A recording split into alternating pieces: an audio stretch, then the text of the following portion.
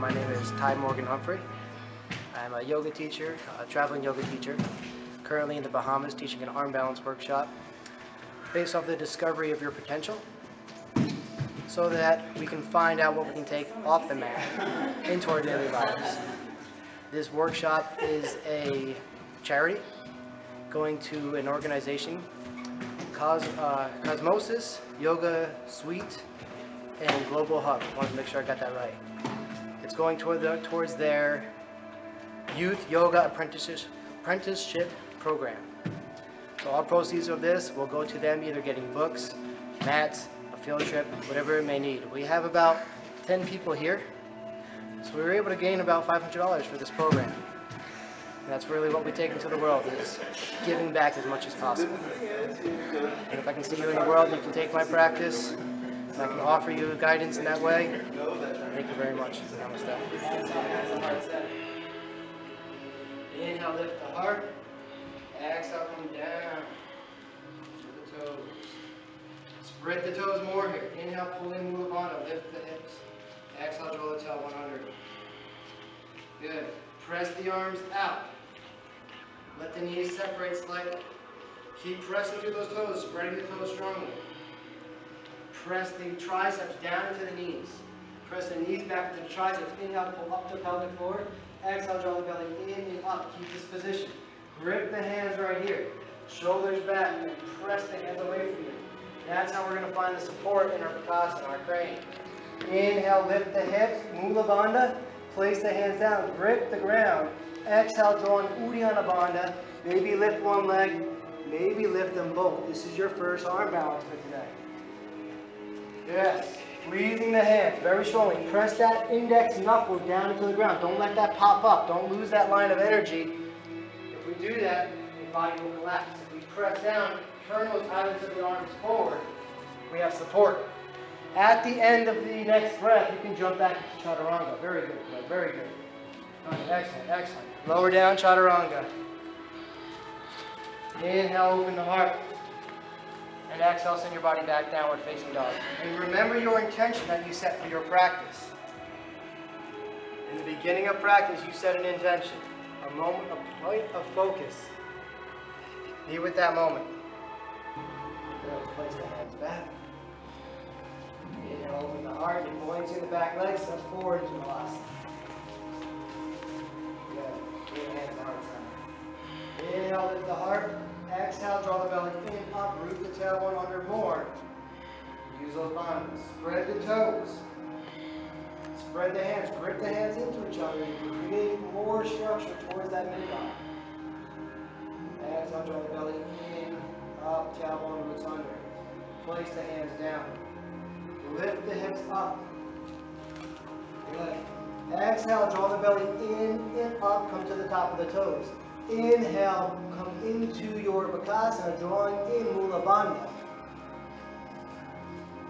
Take 2 to 3 breaths and then send your body back into Chaturanga once again.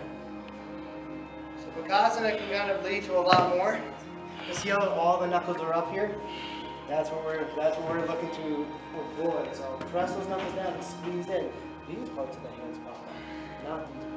So that when we inhale, we lift up the pelvic floor and then draw in Mula Bandha or Uddiyana Bandha, we have all that extra structure. All those knuckles are pressing down. Okay? What about the feeling like my skin's gonna rip off? Your skin's gonna rip off of what? My body. Which part of your body? I mean, like. Is it like the spine's gonna pop out of your back? No, like here, it's like.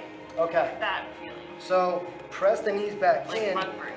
So what we're looking to do is stack, okay? Stack everything up. So if you need to bend the elbows a little, when you come over, the knees will rest right on there. I'm using absolutely no effort. You just have to trust to lift your hips and draw in that Mula Bandha, and then you'll rest. Yeah.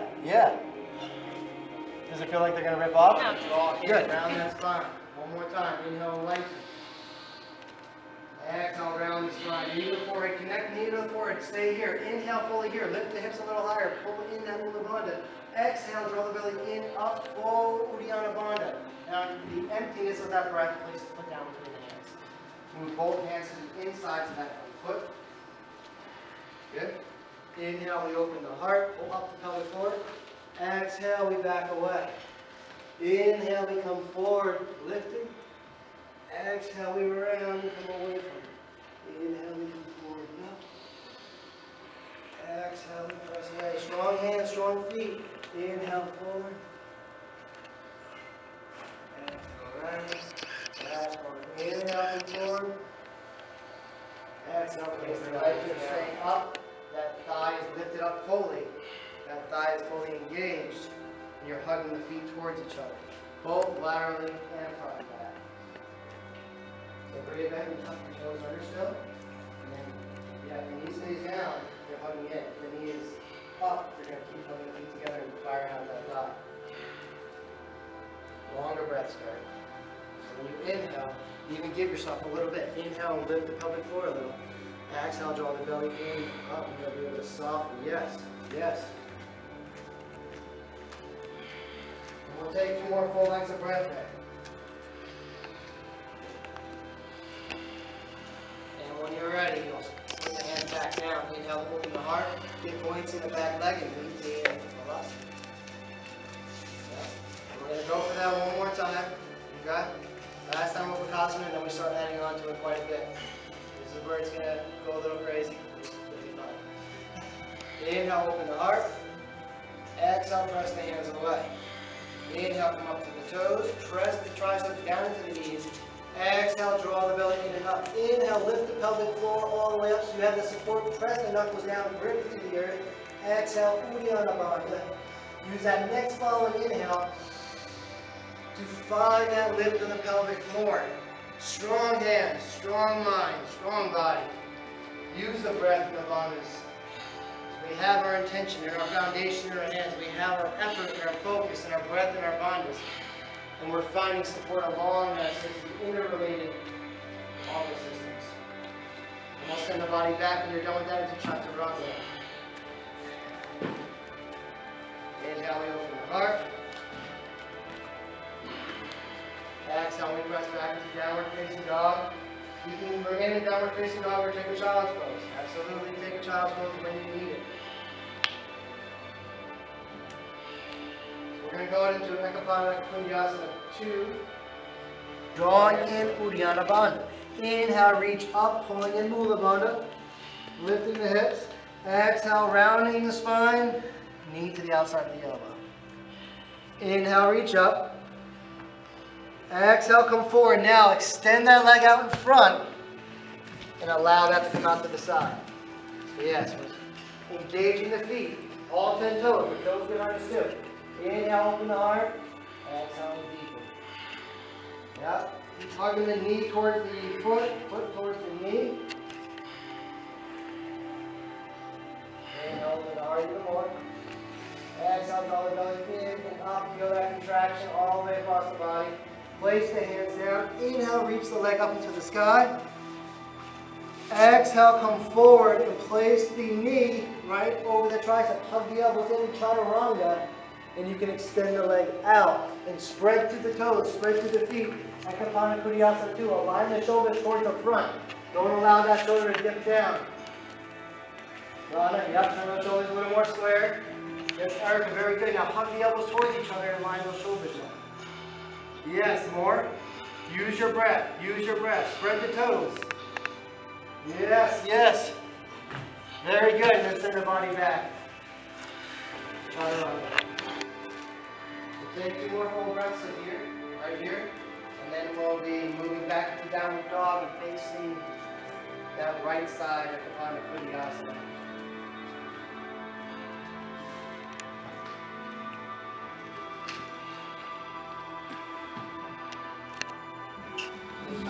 Under, strong foundation in the hands and feet. Inhale, lift the pelvic floor up, send the Mula Bandha, hips rise. Exhale, send downward facing dog strongly. Alright, the right leg will lift high into the sky. Exhale, knee to the outside of the right elbow. Uddiyana Bandha, rounding.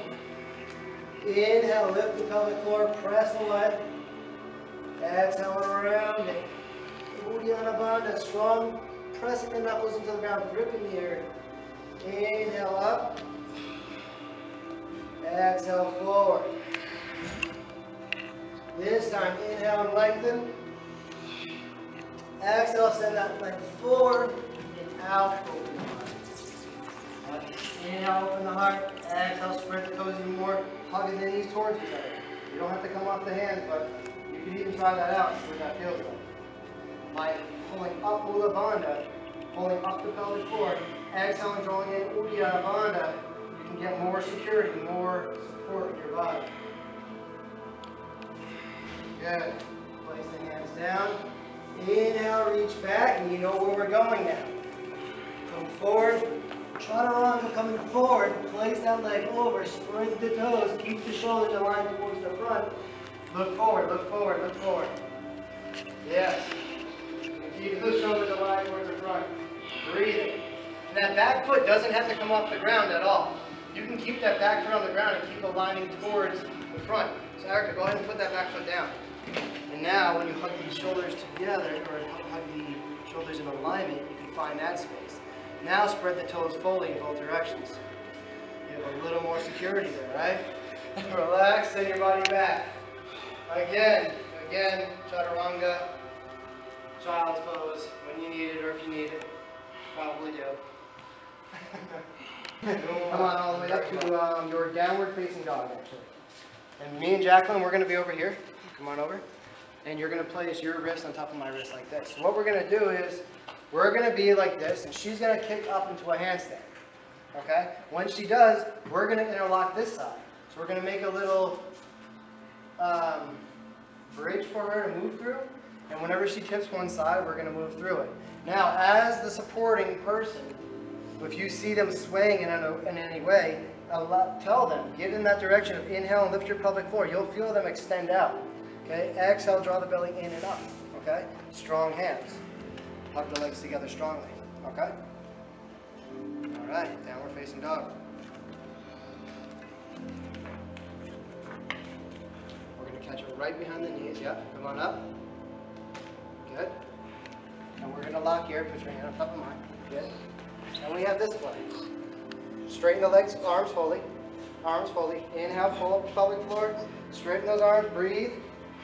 Full breaths. You can look down at the hands. Look down at the hands. Lengthen. Good. Flex through the heels. And what we're going to do is whenever she needs to come down, if she even says come down, we're going to release the outside hands. These right here. Release, release. And we let her down. Okay? So we're going to play with that whirl. So groups of 3. We have 9, right? Groups of 3. Get together. Each person works individually on the ground. The other 2 are supporting. Downward dog. Remember, you guys have the arms together here. As soon as she kicks up, you interlock there. So you're one wrist on top of the other. Yes. You get close enough to her hips because you're going to be able to catch her right there. But don't get so close that she can't actually come all the way up. So back off just a little bit. Squeeze your legs together. Squeeze your legs all the way together. Come on. Yeah, let's go. Lift up the pelvic floor forward. Draw the belly in and up to the back of the heart. Yes. That's it. When she's ready to go, You can push yourself harder too. We'll catch it. Lower down one leg at a time. These are strong hands. See those hands? Very good. There we go. Close your legs together, Bria, all the way. Squeeze your legs together and lift your legs up. Press through the hands fully. Inhale, pull up the pelvic floor. Bring those legs all the way up. Help her up with those. Yes. Yes. Squeeze the hands into the ground. Even more. Bring her up a little bit more. Yeah? Release. So you're going to bring down one leg at a time when they release you, okay? Release your hands. Yep. Okay? Trust each other. Trust each other. You have the support of all 3 of you. No one's going to get hurt. You will not fall on your face. Yeah, sure. Yeah, you can do it against the wall. Do their pace. Greg has a pretty strong practice to begin with. So when he comes up, yeah, you'll be able to catch him right there. Yeah, we got See, he's strong, and then you can just play. Inhale, lift the pelvic floor. Yes, so much better. Exhale, draw the shoulders back. Very, very strong. That's so much better. You're gripping the hands strongly. You're fully pressed out. Lift that pelvic floor again. And then draw the belly in and up. Hug those feet together. Straighten them out all the way. Lengthen. Press into me. Fully. Press into me more. More. More. That's it. That's quality right there. Let me come down. Yeah. There we go. Yeah. You're like not even using us. These knuckles right here, press them down so strong, and then grip back. So don't stand up yet. Just right from right here, just squeeze back. And now these won't lift. As long as you keep these down, you keep hugging back and hugging all the way around, you create that full structure, that full support system for yourself. Okay? So hold right there and see what happens.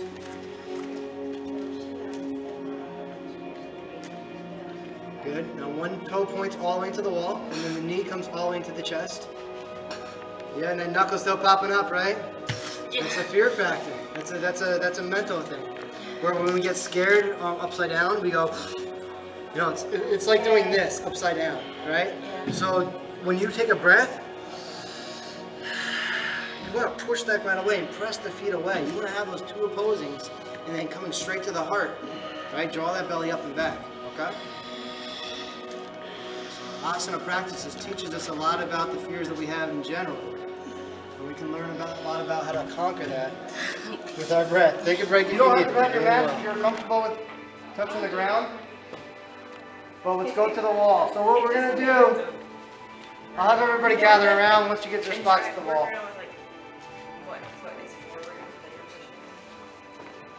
Kate and Bria, you guys ready? Tony? Everybody come on by. So we'll be on all fours. We place one foot right at the hip level and we press in. Okay? We're gripping the ground strongly, we're pressing through. Inhale, pulling up the pelvic floor. Exhale, draw the belly in and up and bring one leg up. Inhale. Exhale. Keep drawing the belly to the back of the spine, gripping the hands strongly. I'm not here, right? Strong grip. Strong breath. Yep. Good. Let's go ahead and press on up. Now you want to straighten the legs out and lift the hips higher. Michael, yes. Yes, like that, like that. And that's going to open up your shoulders. You got a lot of tightness in the shoulders. You're really strong. Right? All that muscle, we have to be able to lengthen it. Good, now press your legs into the wall, Laura. Press, straighten the legs out. Press the legs, no, right there.